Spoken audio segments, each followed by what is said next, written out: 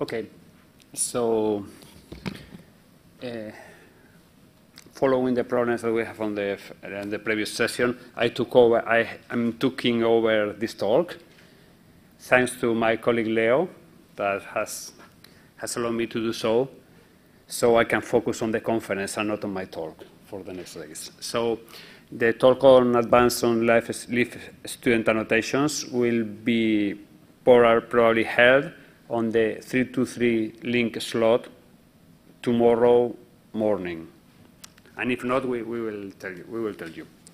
Okay, so being quite fast, I'm here for updating on Paella 5.1. First, let me say that I'm very happy for being here. I think it's the 6th time I present Paella, so it's impressive for me. I never thought I was to do that. And very, very fast, because most of you know Paella. Paella is the other player. I think one of the key points of Paella is that it's able to integrate content that is outside Opencast. So once you have all your content inside Opencast, it's easy to use Theodule. But if you have content that is outside for any reason, maybe it's easier to use Paella. Maybe. Okay. So also, as we have seen on Karen's talk, we took a design decision that all in Paella is inside of the box. It's a different design decision that carries different problems and different advantages. I think, yeah. Okay. So going with Paella 5.1, we have changed the colors. I think it's our most outstanding change. So our colors are more like Harvard ones. Thanks for that. Because most of people, even us, like more Harvard colors than us. Yeah. So now we are black. Anyway, Paella has different skins. So this is a new skin, and you can use the old one or make a one for yourselves. Going for the technical update, I will also be very short.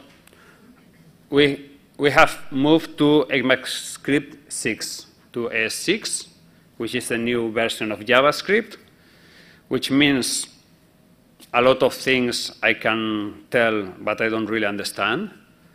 But, as Fernando there, thanks. But my developers promise that it's better, more stable code. The only problem is that maybe you have to review your plugins, if you have to so, and make sure they are compatible with the new release of the standard. Only may, because most of our plugins have no problem on being ported to the new version. The other technical thing that we are moving on is that we are trying to get multiple video streams and N streams and N audio streams, because now we are limited to 2 video streams.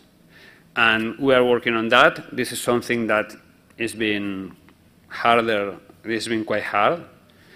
But now we have multiple audio streams. So we're supporting different audio streams. For instance, if you have a dubbed audio track, you can use that. The ability for doing that is in the core of Paella, but up to now it's headless. We don't have any button for that. I think we will put a button somewhere.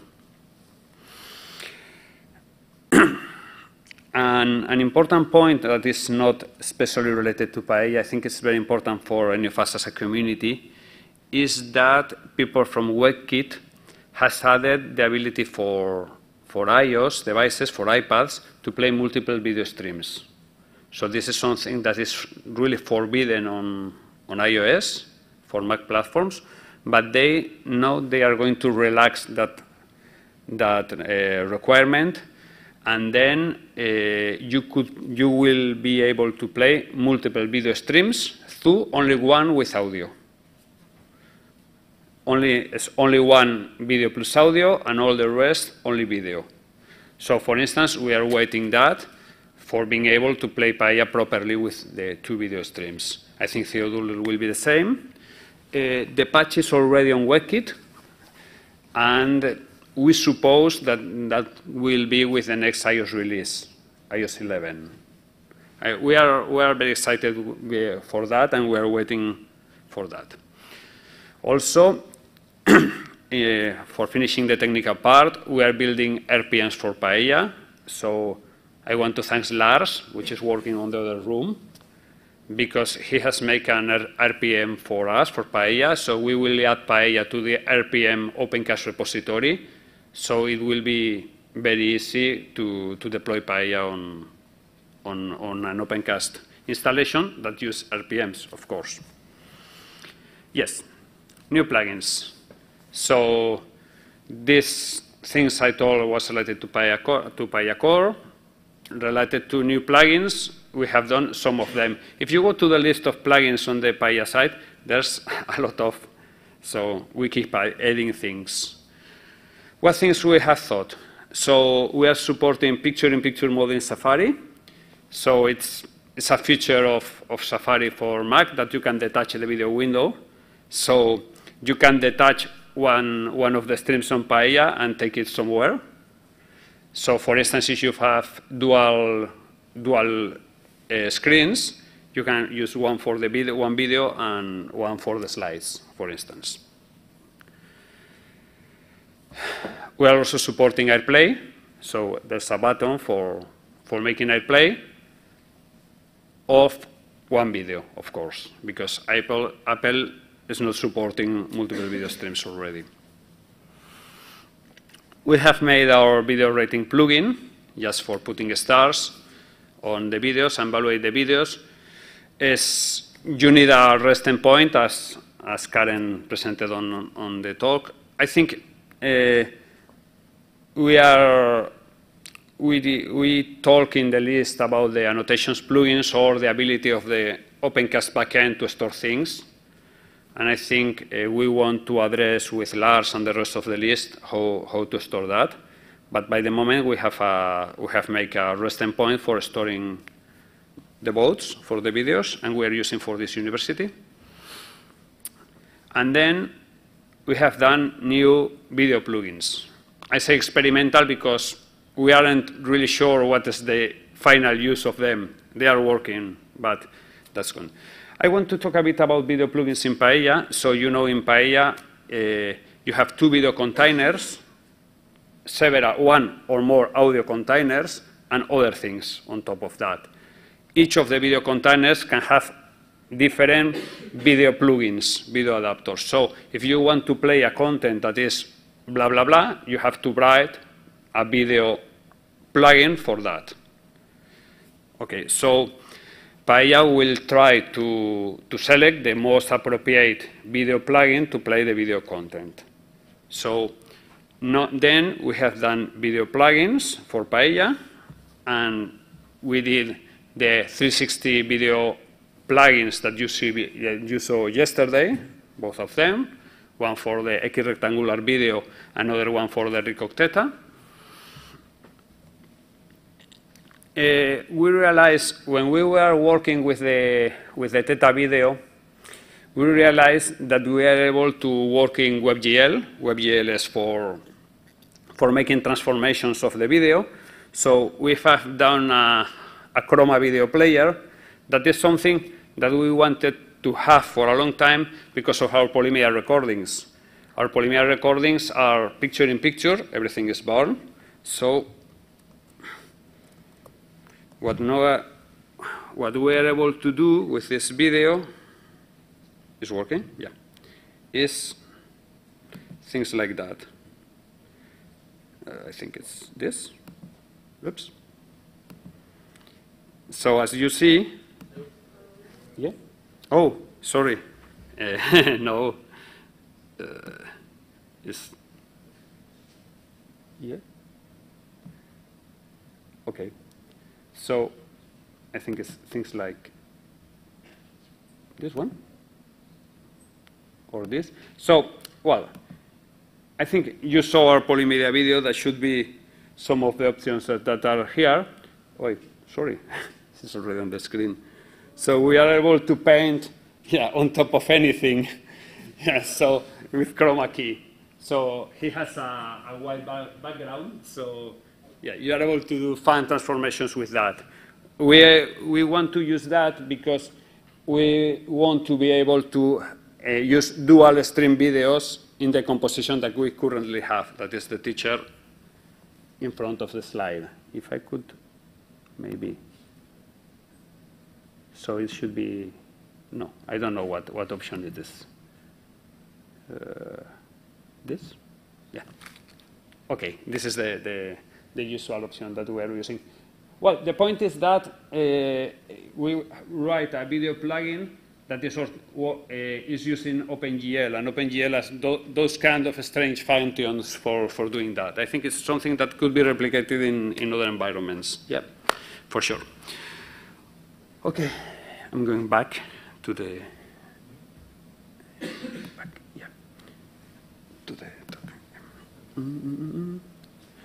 And another plugin, another video plugin is the YouTube video plugin.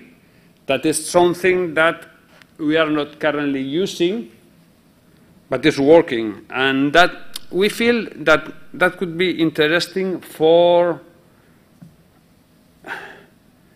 that could be, yeah, no, sorry, I think I should. Yeah. Okay. Yeah, that should be interesting for maybe for smaller universities that don't want to have a video server. So you know that you can play YouTube videos. So we write a video plugin that in fact is the YouTube video player. So as a video container has a video plugin that is a YouTube video player, you can have two of them. And you can use with captions or with all the things on Paella. So then if I press play, oh, and everything works. Yes, demo effect. Sorry. Yeah. Then you have, this is a video from YouTube, and the other one is another video from YouTube. So what we have inside is the actual YouTube player. So if I go to the end, more at the end, then it's finishing. More there. For instance, well, you see the buttons of YouTube, compartir, share, see later, and if you go to the end, even you have the suggestions of YouTube, because it's the actual YouTube video player that is inside of Paella video plugin. So, so this has one advantage, that is that this allows us to honor the YouTube license, which says that you only can YouTube content with a YouTube player. So I think it's, well, I'm not a lawyer. And the other, sorry, and the other thing that is, that I have to say is that use with care, because we are using the YouTube video player. So at some point, somewhere, YouTube can change anything, and you could get no use. But I feel that there's a use case for that. So for instance, you could upload a picture-in-picture version of your dual videos, and then also upload the video separately. And then, as far as the player is working, you could use the dual video stream. So I feel it could be interesting, especially for those of you that don't have a media server. This is more or less all about the future work. Fernando, I put the cats already. Yeah, thanks. Yeah. What we want to do? Multi-stream. Yeah, we want to be as good as Theodul in that. We will do multiple videos in iOS. We are waiting for that update, and when this update is out, we will work on that. We put Zoom. We want to work in a new style of putting things on the screen. We want to think again on that. That don't mean that we are unsatisfied. Only we want to think again, and whatever suggestion you have. So thanks as usual to our supporters and all the people that put us issues and code on Paella. That's all. Thanks. Right on time. Any question? Yeah.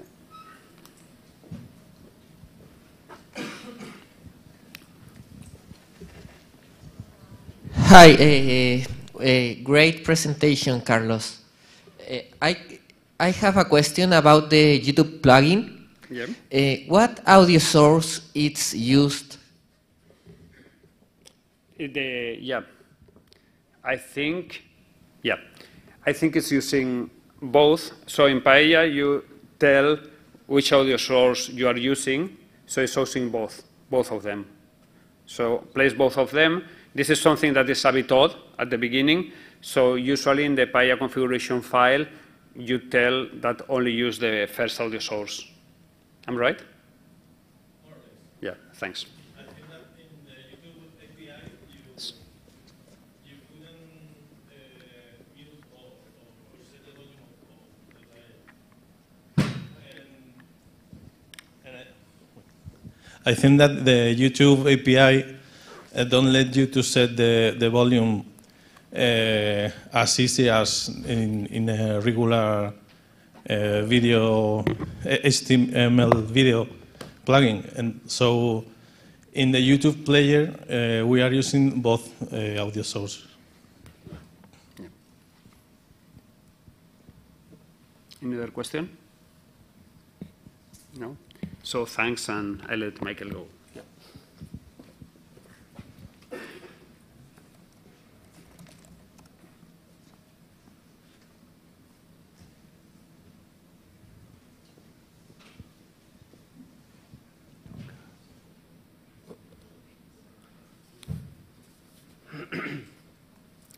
Okay, hi. So my name is Michael. I work for the ELAN, and I want to talk about some project I did last year. This project was done with, in cooperation with the University of Stuttgart. And at the University of Stuttgart, they use Opencast and Ilias LMS. The professors at Stuttgart, they already used the questions integrated in Ilias to make some kind of tests. And they spent work into formulating these questions and building them up. And the idea was that these questions could somehow be integrated into Opencast videos. So we came up with this idea that we call now interactive videos in Opencast, and essentially what this wants to achieve is the author needed some kind of ability to import this question pool from Ilias into Opencast. Then there should be some kind of UI interface for authors, so for not technical users, to insert these questions into videos, into lectures. And the user should be able to get these inserted questions displayed and should be able to interact with these with any kind of dialogue. And at last, these interactions done by the users, by the viewers, they should be stored in some kind. And I will go into these points one by one. So at first, for the importing of the question pool part, we heard in other talks about the IMS. As far as I understand, it's a non-profit organization. They are trying to advance learning technology. They spend their time with defining standards, and the QTI standard that I'm explaining next comes out of their work. So QTI stands for Question and Test Interoperability, and the idea is to make these questions data, the questions formulating and the answers transportable between applications. They achieve this by defining a data model. They use UML. the data is then stored in XML files. And if you think of the Ilias Opencast use case, this is exactly what this makes.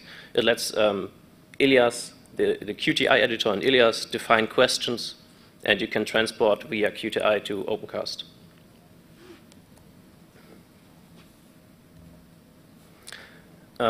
So because Stuttgart uses Ilias, and I built this for Stuttgart, I will mainly talk about Ilias QTI.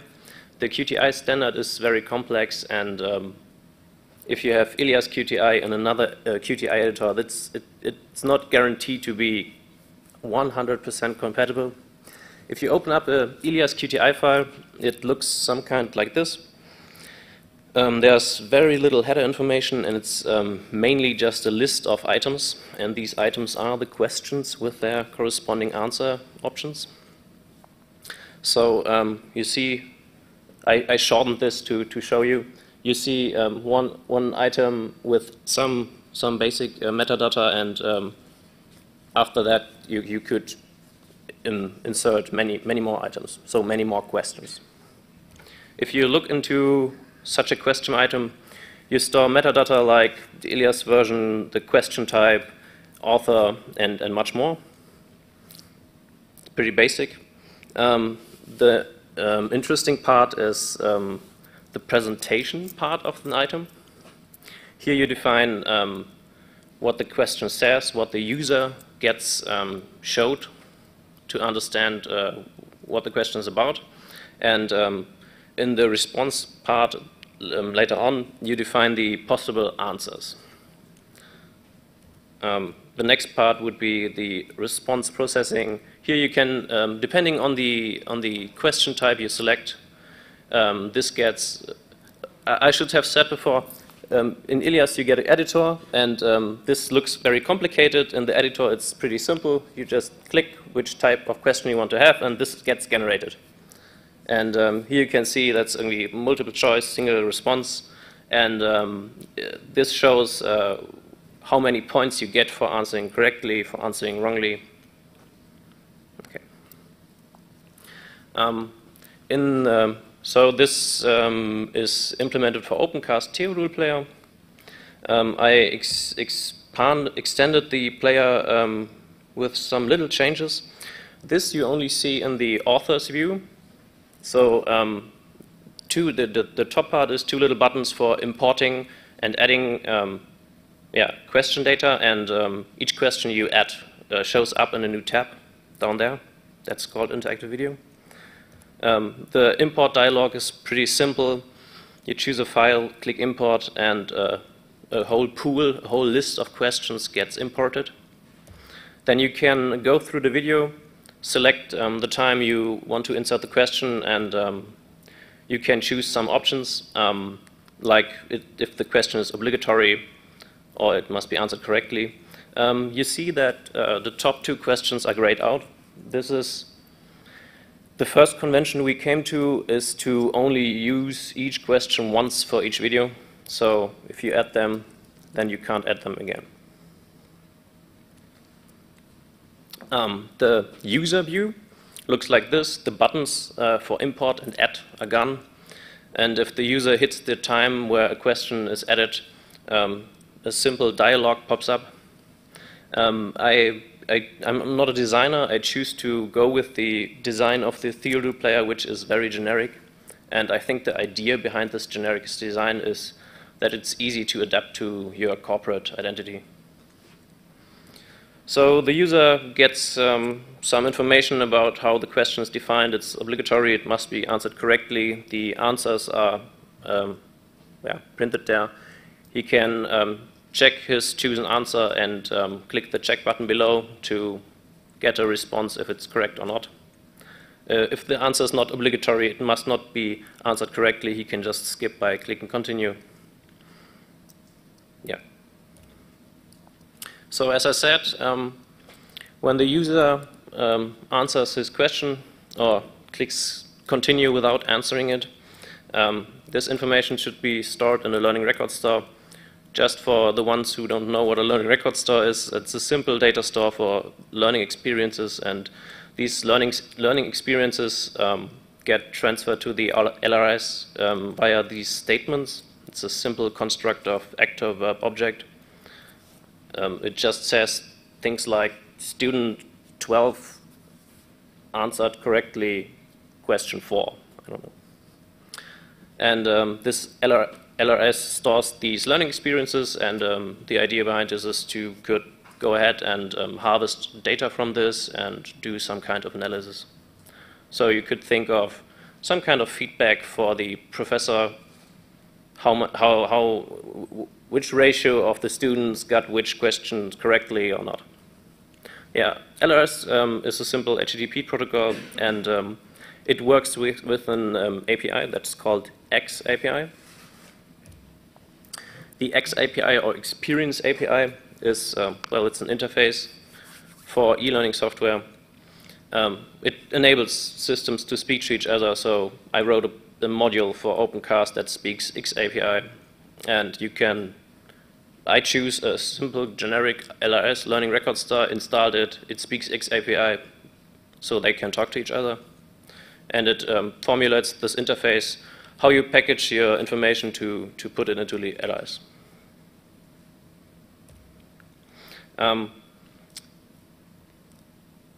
In my research for the X API stuff, I got confused, so here's a little story about X API. This all originated, the USA ran a program called Advanced Distributed Learning, ADL, and the ADL tries to standardize and modelize learning. So the ADL created a project that is called Tin Can.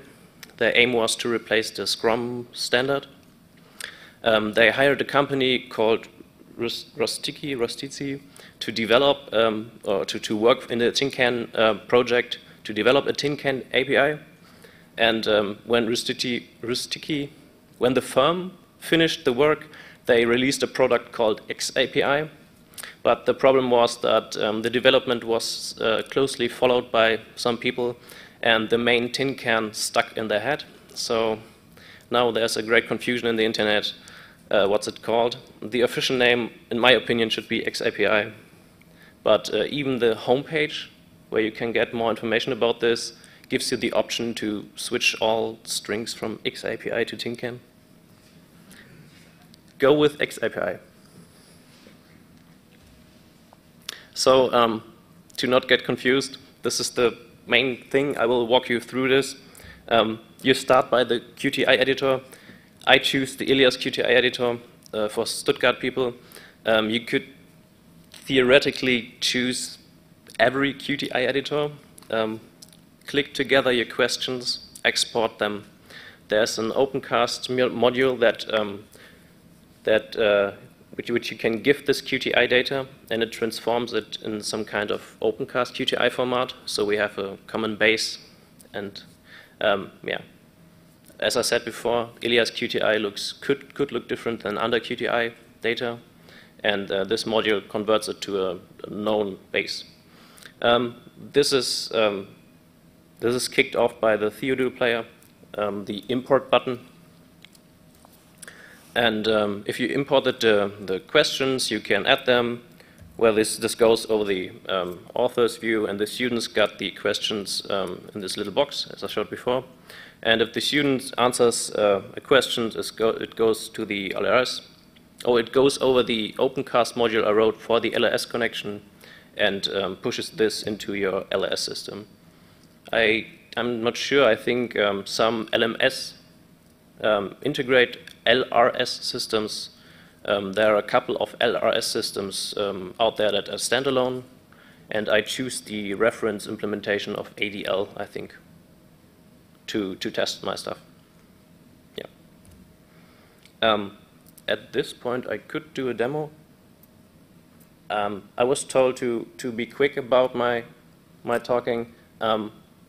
Carlos, are you here? Okay.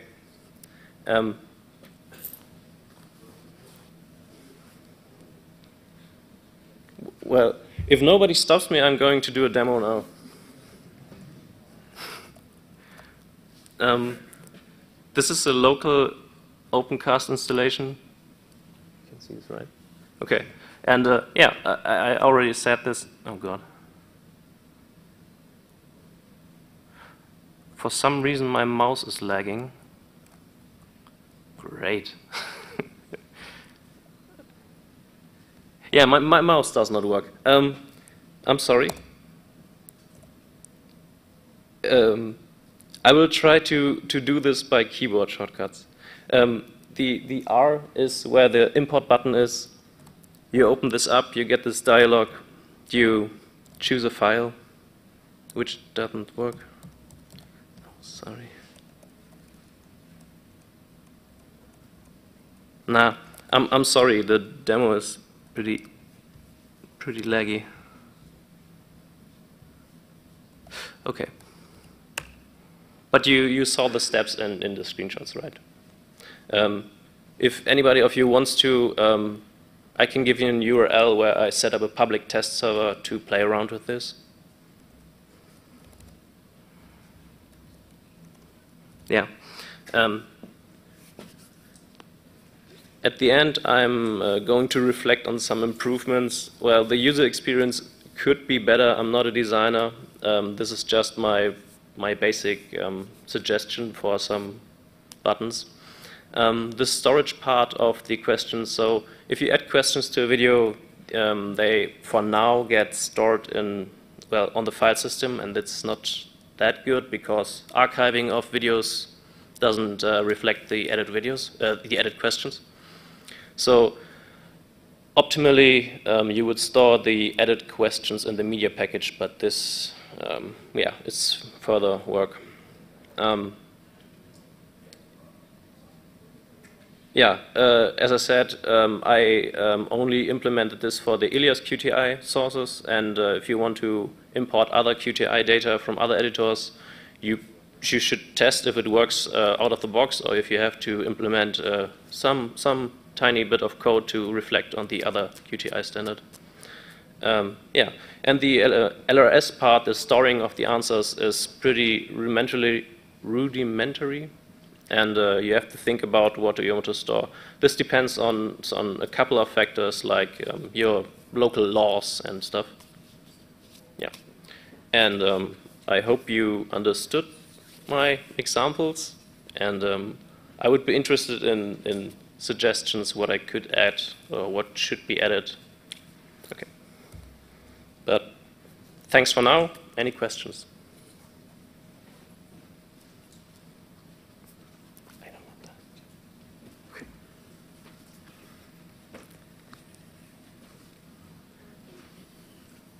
Please, the microphone's good.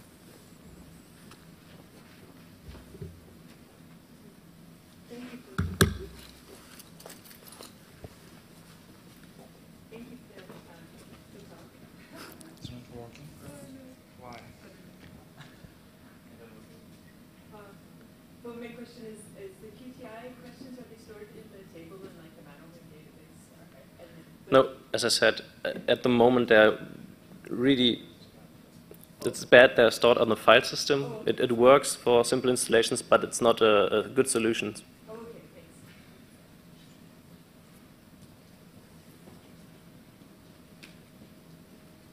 thanks. No. Okay.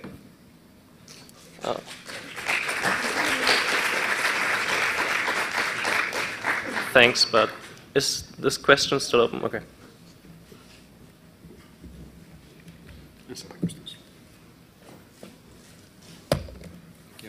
Thank you. I have a question when it comes to the data written back to your learning management system, because there's a lot of security involved. A lot of data is transported from the results of the tests, and that may be important. How do you solve this? Is this encrypted, or is there a password needed to write back the data from the player? It's HTML. You can manipulate stuff within the browser with Firebug, etc. Did you think about that? Are we talking about the answers that get stored in the learning record store? Well, it depends on your network setup, where you run the learning record store, if you have to talk outside of or inside your internet. But if you run HTTPS, you should be quite safe, right?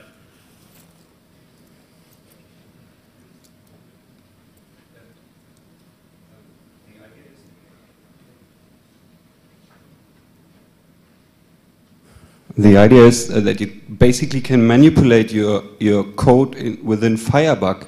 You know, you have a possibility to hack around. That's, so you that's mean what the question focuses on. A bad student could change his results. Yeah. Well, of course, this is not set up for any kind of test or something. That's just, I see it as a feedback option for the lecturer. Even the checking of the questions, right? It's not super safe. If you want to, you can manipulate this pretty easy. Should not be used for testing. Should be used for some kind of information. Yeah. I was missing that hint. You know, I was just missing that hint because I was asking myself, how is he doing all that stuff with authentication, and there was no word about it. So if you say it's just intended to try around and just for. For now, I mean, you can work on this. You can adapt it to your liking. But for now, it's yeah, it's a start in this direction.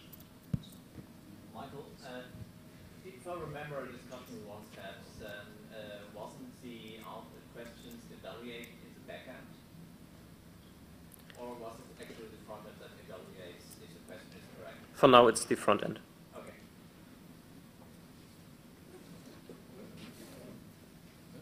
Okay, thank you.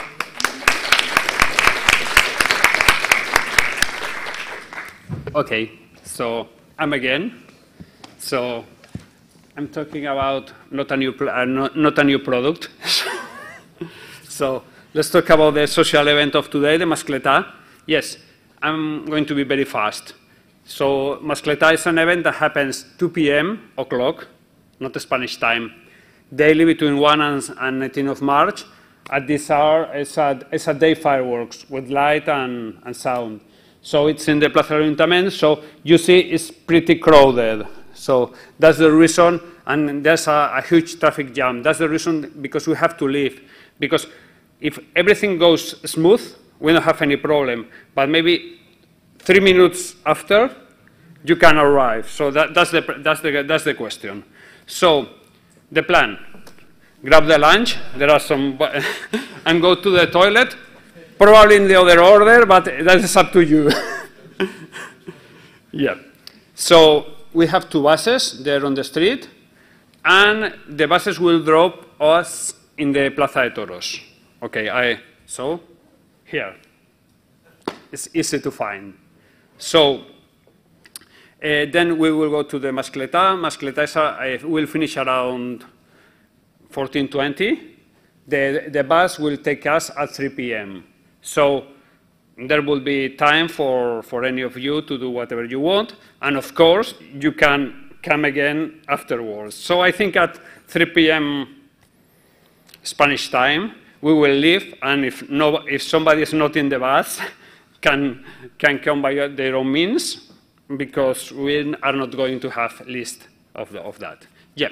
So bus will drop off here, and then we will have to walk, it's 6 minutes, by the dots to the Plaza del Ayuntamiento.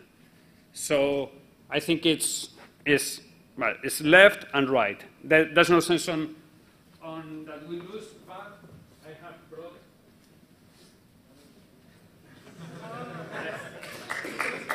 have brought my official bag. So if you follow the duck, it's probably that I'm under the duck.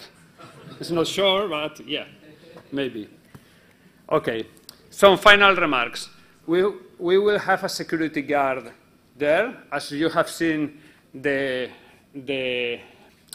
square is pretty crowded, so I suggest to leave here all the computers and so, because What we have said to the security guard is that nobody can enter until we return. So if you are not coming and want to take something out, but you can leave everything here, all backpacks here, yes.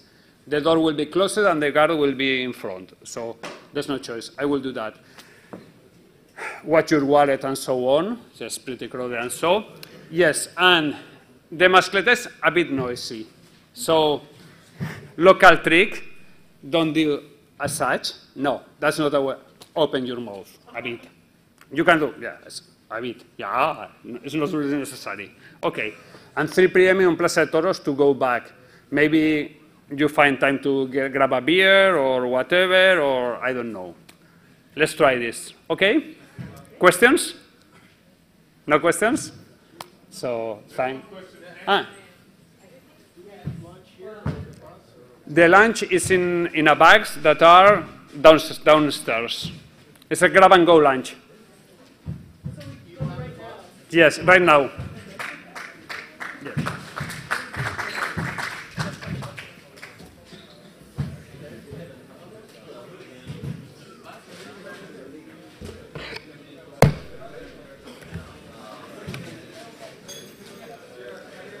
Great talk.